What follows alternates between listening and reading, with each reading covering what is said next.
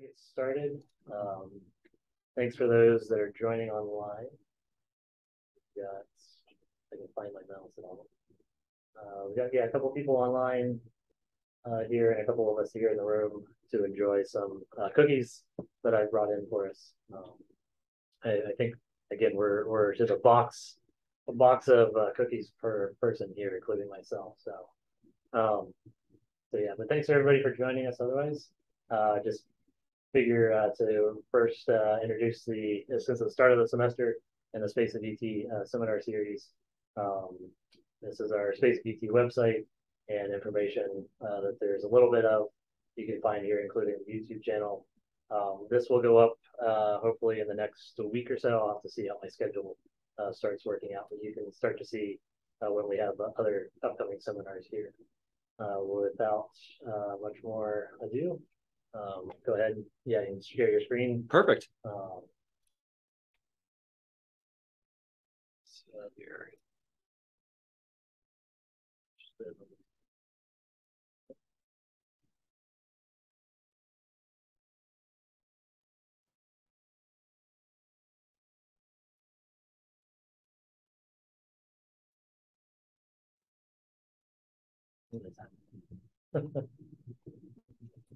See, I think I'm sharing my screen now. Yeah.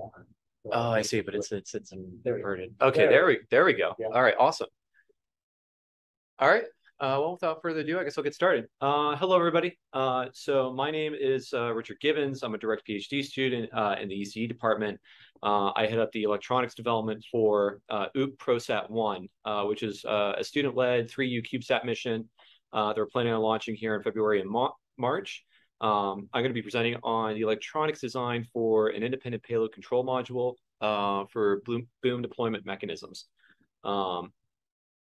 So, of course, a special thank you to our sponsors and stakeholders, NASA, Virginia Tech, Penn State, and, of course, a special thank you to my advisor, Dr. Jonathan Black, for his wisdom and expertise on these kinds of engineering projects. So for a bit of background, so again, Ut ProSat is a 3U CubeSat mission, and so we are running 3 different payload experiments. So payload 1 is a boom deployment mechanism. So this is an arm that just extends out from the spacecraft. It'll have an inertial measurement unit on the end of it to actually measure what the vibrations are of the arm. Payload 2 is going to be an S-band radio. This is just a test to do a basic test of S-band communications with the Virginia Tech ground station. And then payload 3, which is my personal favorite, is actually a test of Optane memory, which is actually a test of Intel's Optane memory in the space environment. And so the goal for my team was to design a computer to run all these payload experiments and to store the results so that when we do passes around the ground station, we can downlink those results. And so you can see here's just a slide on the boom deployment mechanism. So this is designed by the mechanical team. So the boom itself is just a tape spring that extends out and retracts. So I think it's a passive extension and then a active retraction with a stepper motor. And so this deployment mechanism required, I think, a stepper motor, 2 servos, and some other sensors to actually get feedback on the position. And so just kind of moving into the design requirements. So here on the right, you can actually see an image of the payload control module board that my team designed being powered up. So these little blue LEDs that are shining indicate the board has 3 volts and 5 volts. So that was just a little aside. To go back to the design requirements, so the design requirements that were presented to the team were that in the environment, this is like a 200-300 kilometer altitude mission. So this actually goes below the ISS, and the maximum lifetime of the mission is 9 days. So that actually provided us a lot of flexibility with selecting different components and component sourcing given a chip shortage. And so the payload 1 electrical devices that are needed in order to actually get payload 1 working are a stepper motor, 2 servos to drive a clutch mechanism, along with an encoder to give back a feedback position, and an external camera to provide a visual check to verify that, okay, we have extended the arm all the way out from the spacecraft. And then payloads 2 and 3 are just providing so payload 2 is just a serial CAN connection with the S-band radio module. And then payload 3 is just a USB 2.0 connection that runs off to a separate board that actually houses our Optane memory. And so given those design requirements, pretty much this is our system block diagram that my team came up with. This is just a high level at like, what the architecture actually looks like for the board, what circuits we have on it and how they're communicating with the main microcontroller unit. So we have 3 BMI 270 inertial measurement units. I'll talk more about the design selection for that later. A micro SD card slot to house a micro SD card for long-term memory storage, an STM32F4 29 ZIT6. That's just a microcontroller unit that we know has flown in the space environment before, and we have a lot of experience with prior, just like developing code for and whatnot. And then we have an IR temperature camera along with a UART that goes back to the avionics. So on the electrical side for the spacecraft overall, we decided to abstract, at least for my team, abstract out the avionics. So the avionics is just going to be held by software since we're just procuring the different parts of the bus for that. And all we had to do was just make sure that we could communicate with the bus and send packets and whatnot over UART. And then, of course, the USB 2.0 line for the Optane memory, and then L298P stepper motor controller. That's basically just an H-bridge. And I'll talk more about that in the next slide here. So moving on to the Payload 1 electronics. So here, so pretty much for schematic capture, the PCB design, we actually decided to go with KiCad just because it was open source. We can map all of our data sheets to the symbols relatively easily. And we wanted other people to actually, in the open source community, actually take this and actually expand upon it. So to show like, hey, electronics is not as, bad as people think it is. And so that's what you're going to see here for the next couple of slides. So this just covers the stepper motor driver electronics. So we just have some diodes here on the outputs of the stepper motor driver to act as voltage clamps, so that this way we don't overdraw from the main battery bus voltage. And then we also added just test points on the power lines to make sure that, okay, we're getting reliable power. And this stepper motor chip itself is just an H-bridge. And so for that, you just think of it as like 4 switches that turn on and off. And depending on how you turn them on and off, you can actually drive the coils inside the stepper motor to actually get it to rotate. And then on the output, we have some current sensing as well. So this way we can detect overheating in the stepper motor when we're in space. And so then this is our current sense amplifier design. Nothing too crazy complicated here. We just used a non-inverting amplifier to take the small current sense signal coming from the L298 chip and just basically apply gain to that to multiply that signal so that we can use the full dynamic range of the ADC input on the STM32. And we just made the resistors for the feedback just like a jumper and a do not insert, because it's the same footprint on the board. We can just go in and we can just add whatever resistors we want as long as it's a certain given package. And then also we added voltage dividers on the output as well in case we needed to just sort of step down the voltage that signal coming from the L298 chip. So for a little bit of background on this design. So this is basically the logic level shifters. So one of the issues that my team encountered was that the STM32 microcontroller uses 3.3 volt logic, but the L298 stepper motor chip that we had selected uses 5 volt logic. So it's just trying to figure out how do we convert a 3.3 volt signal to a 5 volt signal. And that's what the circuit does here. So it's just using N-channel MOSFETs. One side is pulled up high to 3.3, the other is pulled up high to 5 volts. If both sides are high, the MOSFET doesn't connect, and we're okay. But if either side actually goes down to 0 volts, right, for the logic signal, then the gate source voltage on the MOSFET actually goes positive, and then the MOSFET actually conducts and pulls both sides of the logic signal down to ground. So that this way we can actually get that level conversion without worrying about overdriving the inputs of the microcontroller unit. And then here's just the schematics for the STM32F4 microcontroller. So we just added an oscillator circuit, a JTAG connector to actually flash code to the microcontroller unit, and then of course decoupling capacitors here to make sure that the voltage was smooth as possible. And we also added test points to that as well to make sure that, okay, we're getting reliable 3.3 volts of the reference voltage. And yeah, I think that's it for the electronics, or at least for payload 1. And then of course some other electronics is the SD card. So it's just uses the dedicated SDIO interface on the STM32. It's just going to serve as like the long-term memory. So that's where we're going to store the results of these experiments. So like the data that we get from the boom deployment mechanism, like extending and retracting when that occurred, along with like basically bit flip tests for the Optane memory. So that we can store it and downlink it later when the satellite comes back into link with the ground station. Yeah, and so we also just added temperature monitoring circuits as well. So basically, it's just a thermistor used in a voltage divider. This feeds into a voltage follower to provide isolation from the MCU. And then this way, on the code side, we can basically map the voltage drop across the thermistor to an actual temperature.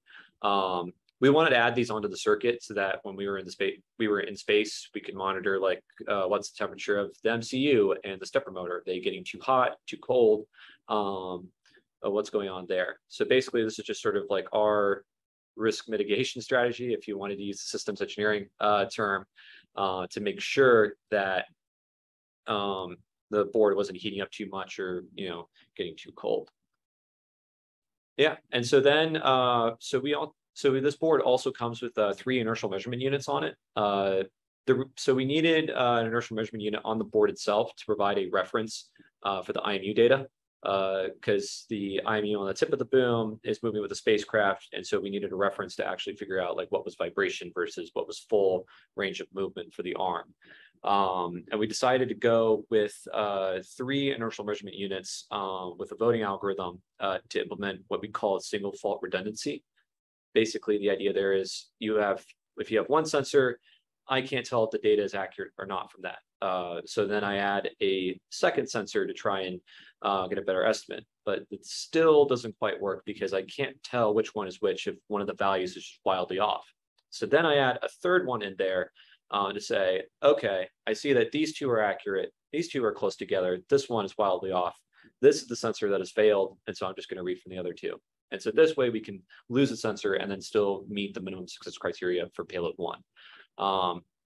And so we decided to go with a BMI 270 from Bosch. The main reason for this was like, it's a good automotive quality, it's accurate, and it was what was available to us, during the chip shortages. It was just what we could find. So we implemented it on board. And then onto the PCB. So we'll talk briefly about this. So we decided to go with like a 4-layer PCB stack up. So using top and bottom as the primary signal layers, and then for the internal layers, just using a ground plane along with 2 power planes. And so our trace width is like what we call like power signals. So these are signals that are probably going to be higher current, and you're going to need to widen the trace width more to increase the current carrying capacity of it. So for the power, we usually just do like power planes with the copper fill or just a 0.4 millimeter trace width. And then for signal, we just kept it as small as possible at 2.5 millimeters. This gave us basically allowed us to take up less real estate on the board, which just made the routing a lot easier. And then for the sectioning of the board, if you look at it closely, you can see on the top left-hand corner of the board. So looking at the red image here, in the top left, you can see that there's the stepper motor driver electronics. We wanted to, since those electronics were what we considered high current relative to the digital electronics over here, we wanted to do a little bit of isolation between the 2. So this way we didn't have noise issues creeping in from the stepper motor to like the microcontroller and the more sensitive digital electronics. And then 3.3 volt actually surrounding, going around on that 3rd layer, and then with the 5-volt copper plane just underneath the stepper motor driver for that 5-volt logic.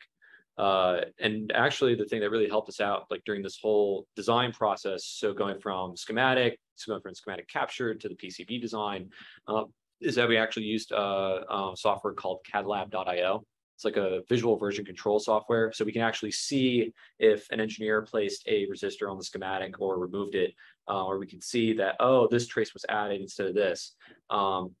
And this way, we could start multiple branches and actually implement some version control, with the ultimate goal that, for future space at BT projects that are going to design hardware, you can have multiple engineers on your project just all converging together on one product. And then, so for the actual assembly process, so you can see here on the left is just the board again, next to a recorder for the reference size. These PC104 boards are actually pretty small. And so our general process, at least for getting the first prototype, was to just get an unpopulated PCB or printed circuit board from a fabrication company. So we get that in-house, and then I actually use the resources of one of the labs here at Tech to actually go through, use a stencil printer and apply a solder paste, and then I just populated the components myself by hand. And then we just placed it in an oven to actually heat the board. So that this way you could activate the solder, which acts as like the glue that binds the electronics together and turns it into a solid metal. And then if there are any problems after that process, I just went through and corrected those issues by hand with the equipment that I had. And I think for the final version of the board, once we are complete with the prototyping stage, we're just going to mail in our parts and those PCBs and just have it assembled by a manufacturing company. Yeah, and so then this is just, so here on the right here, we have pretty much a picture of our board hooked up to a breadboard and some other electronics for testing, flashing code. So our general testing procedure has always been to do like sequential testing, because I've seen this happen with the senior design and the other students, and of course even some projects, is that you get a team together, they go through and they build a whole bunch of stuff, but then they encounter like 20 errors because you have to isolate those individual components so that this way you can figure out where your sources of error are coming from. And so that's kind of been our testing process for the board. So once we had the board assembled, the first test was going to be to just power on the board and see if we were getting reliable power. So that was going through with an oscilloscope and actually probing different parts of the board to make sure that, oh, we're getting a reliable 3.3 volts at these pins on the microcontroller unit. Oh, we're getting a stable 5 volts for the stepper motor. And also making sure that, hey, the LEDs actually turn on. Great. And then the second test was just going to be a flash test. So this is where someone from the software team would actually wire up pretty much the flash programmer with the board itself. And then it would just do a basic, simple code to see if you can actually link up with the computer and then actually change a value in one of the registers in the microcontroller unit. And this just proved to be the most simple test to say, hey, now we can actually flash code to the board. And then after that, it was just sequential testing of like the supporting circuitry for payloads 1, 2, and 3. So it was like, okay, can we read from the encoder pin? Great. Can we actually get an output from the stepper motor? Great. Do we get a UART out connection for the avionics? Great.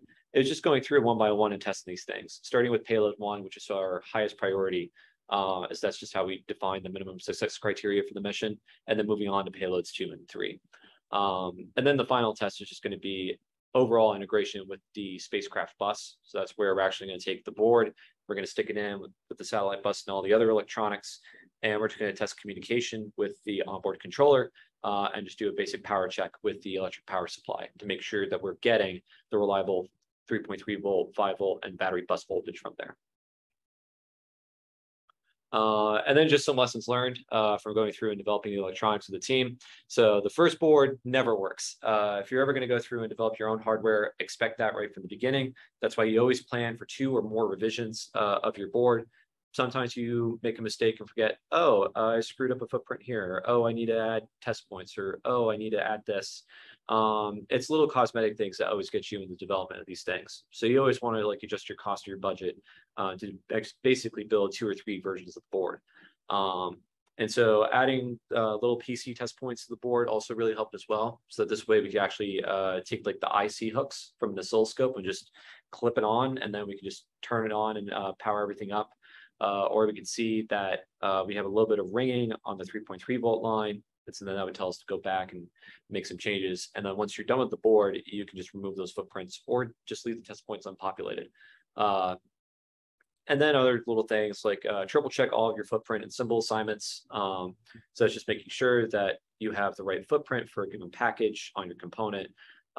We actually had a mistake where we used the wrong package for the stepper motor. And so we had to go back and do a revision of the board and get it ordered. And that took some time. And then the big thing, that I tell all my students and all the people that work under me on my teams is, read all the data sheets like multiple times. So if you have a circuit that you are working on that's around a commercial component or chip, pull up the data sheet and read that once or read it again. And when you think you've read it enough times, read it again once more, because that data sheet is going to give you a lot of information about how the circuit's going to work, what are its absolute maximum characteristics, and it'll help you troubleshoot things later on down the line.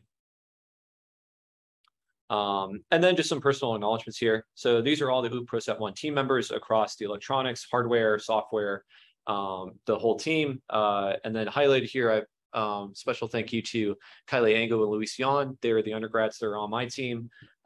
They did great work with me on, getting the schematics up, triple checking all of my work, and what else am I forgetting? And also working with other members of the team to develop other electronics as well.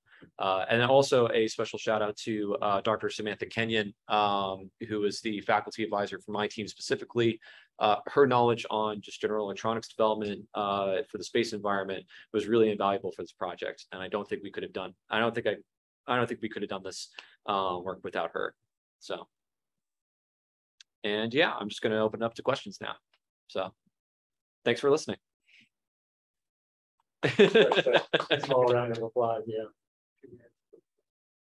Awesome. But yeah, anybody, we've got 10 folks out there. Feel free to chime in and ask any questions here for Richard.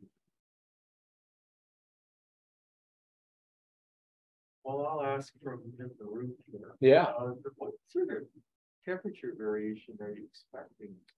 So for TVAC testing, we did plus 6 degrees Celsius and minus 10 degrees Celsius. But for the space environment, I think someone from the aerospace team could correct me if I'm wrong, but I think we're going to see plus and minus temperature variations of 100 degrees Celsius, unless I think Gustavo might correct me on that number.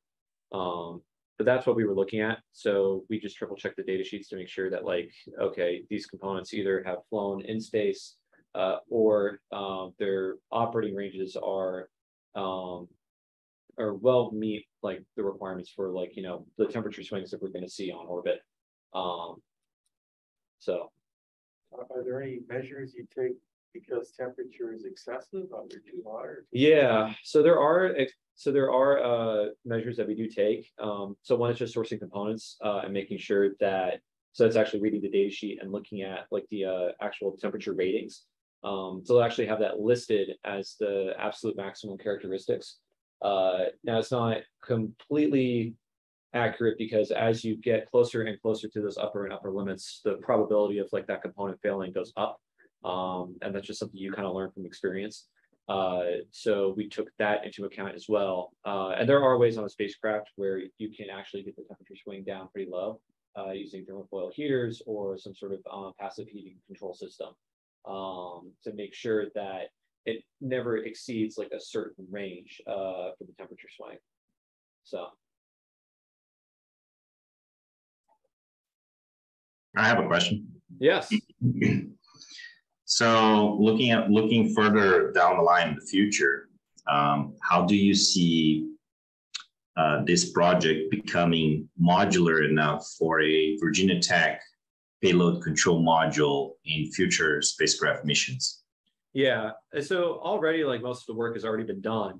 So the beauty of this board is that because, we have what I call a complete source of truth, which is that we have everything from schematic capture done to the actual assembly of the board and test of it.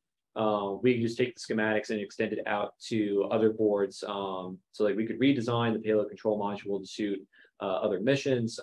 We could also extend it out to do other capabilities like act as its own onboard controller for a mission, or a power supply, or even a radio if you had the RF electronics to it. So that was kind of the grand vision of this whole process, was basically just to get down the design, build, and test of just this one electronic component, so that this way we can extend it out to other missions and other applications for space APT missions. Good question. A following question, what would be the cost benefit between acquiring a onboard computer commercially off the shelf and the cost of manufacturing one of these here at Virginia Tech? Yeah, so the cost of manufacturing actually this board, and this is like probably the overall cost of development, I want to say it was like $400 in total. Whereas if you were to go and buy an onboard controller from a commercial CubeSat company, they're probably going to charge you 10 grand just for that one part. So if you're going through and you're building a whole bus, right, the total cost of that is going to be like 60K, which is like a car. And for a mission, for a satellite mission whose lifetime is only 9 days in a low altitude orbit, that's just insane from a systems engineering or a pragmatic perspective. But by leveraging some of the facilities that we have here at Tech to actually design and develop these electronics, we've actually gotten the cost down substantially. And that's been the big thing. So the hope is that not only will this component serve as like a foundation for future electronics projects, it's going to try and save money for the program overall to try and develop the stuff in-house. So good job. Thank you. So a bit of a question from myself. You mentioned this was going to fly in the like 200 to 300 kilometer. Yeah. Have you thought things on, what is it called, like spacecraft charging or things like that? Because you'll be basically flying around in the ionosphere, at least the upper levels of it. So it won't be supercharged. You're not like the highest charge of it, but it's not going to be, nothing kind of thing. Yeah. So for the spacecraft charge on it, I mean, so that's actually a good question because that's something that me and the team haven't thought a whole lot about. We also did a lot of research with like, a lot of like our electronics development and a risk mitigation for like, things we're going to screw up, but just the component selection and just trying to select components that we know worked really well in the space environment or had flown there in the past to try and mitigate those issues. But for the charge, I don't think I have a good answer for that. Okay. Otherwise, too, you haven't really touched anything on like a power budget or anything like that, but right. Yeah. So the goal for the sport is to actually run it under test. So that's basically to hook it up to a power supply. The complication with like power budgets is that, in my view, and this is from my experience from my undergraduate satellite team, is that they're kind of an oversimplification. Just because that for like a processor board, for example, its power draw is going to vary depending on what operating modes you have, right? So just a basic turning on when it's not running any of the electronics is going to be like it's going to have a current draw of 0.00, no, 0.5.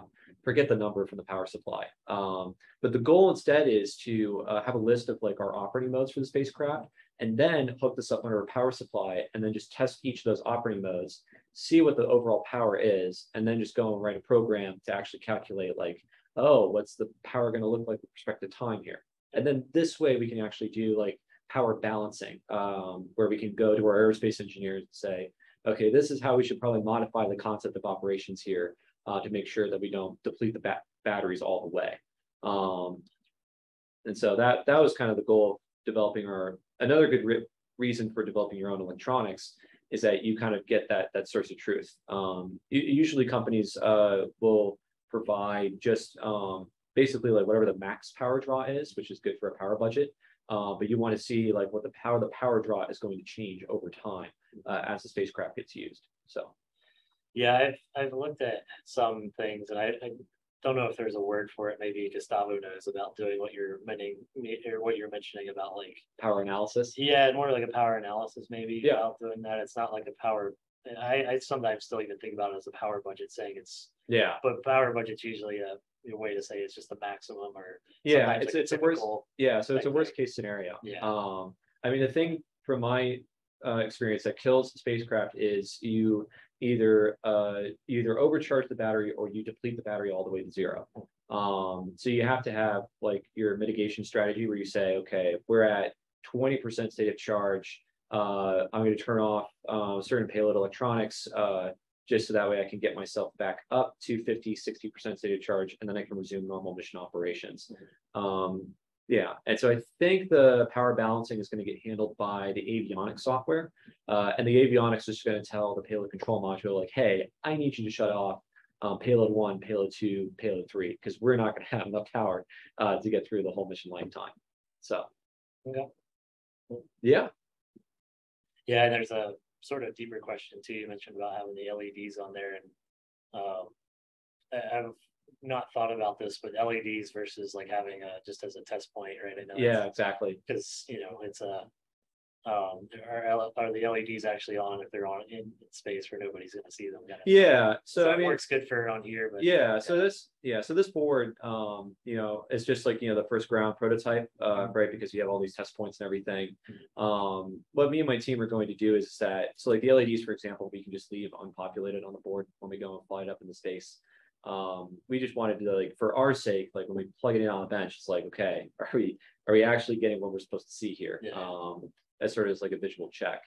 But yeah, it was more of one of those things I hadn't thought of before, but it's like if a tree falls in the woods, like yeah, exactly. It's if like an LED's on, who's and gonna hear nobody's it? there to see it. It's actually an LED. Yeah. So the nice thing that we learned from like kind of doing this project is you can go through and you can design a board and have all sorts of footprints on it. And then depending on what functionality you want, you can leave off those components or solder them on in your assembly process if you wanted to. So like I know that recently this past week, the team wanted an actual like button reset switch to reset the board. But my team didn't include that because, well, I mean, it's going to go in the space environment. Nobody's going to be there to press the Push button. the button now. But just having that footprint there, electrically wired, so that in the event if you wanted to, you just attach one, have it pressed, and then when you're ready to move on to the final flight version, you just take it off. Right. Other more technical questions or things like that. Yeah.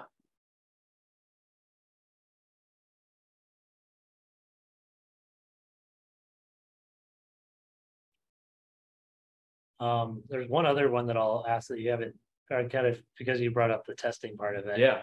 Are you looking for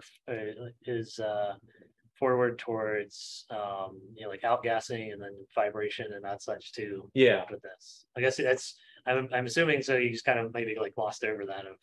Yeah. So for the I guess it more so is that upcoming in the testing for us. yeah, that's going to be Or- upcoming in the testing. So the first TVAC test that we did was just going to be to validate that we can get the electronics board working with the deployment mechanism in the TVAC, testing to see if the deployment mechanism works in a TVAC.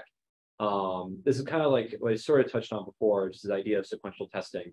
If you go through and you just build the whole thing and then you turn it on and you get like a million sources of error, it's impossible to figure out where it came from what in troubleshooting. So we wanted to make sure that the deployment mechanism worked in a TVAC before we put the electronics in. Our upcoming TVAC is going to be to take the revision 3 of this board and stick it all together and in the TVAC to see what's going to work, what's not going to work. And then the vibrations testing, I believe we hand off to Walt's Flight Facility for testing. I mean, with the components and everything on the board, I think we can actually pass vibrations testing since the solder connections are actually pretty reliable. And then for outgassing, again, that's just our TVAC to see like, okay, how is our PCB actually handling these components? Yeah. Okay. Yeah, it's just say you didn't explicitly mention it. Oh, But yeah, since you yeah, brought up yeah, testing, yeah. you didn't bring up like the space part of it. Yeah. Like, well, just to bring it up in general. Yeah. So I have just to elaborate a little further there. Yeah. So how easy is, Richard, to put like more than one board ready in a bench and then give to students or give to like a future mission developer to get used to that, and then set up their experiments, maybe do some electrical consumption, power consumption analysis on the bench, you know, like how easy is this board to do all that for the near future?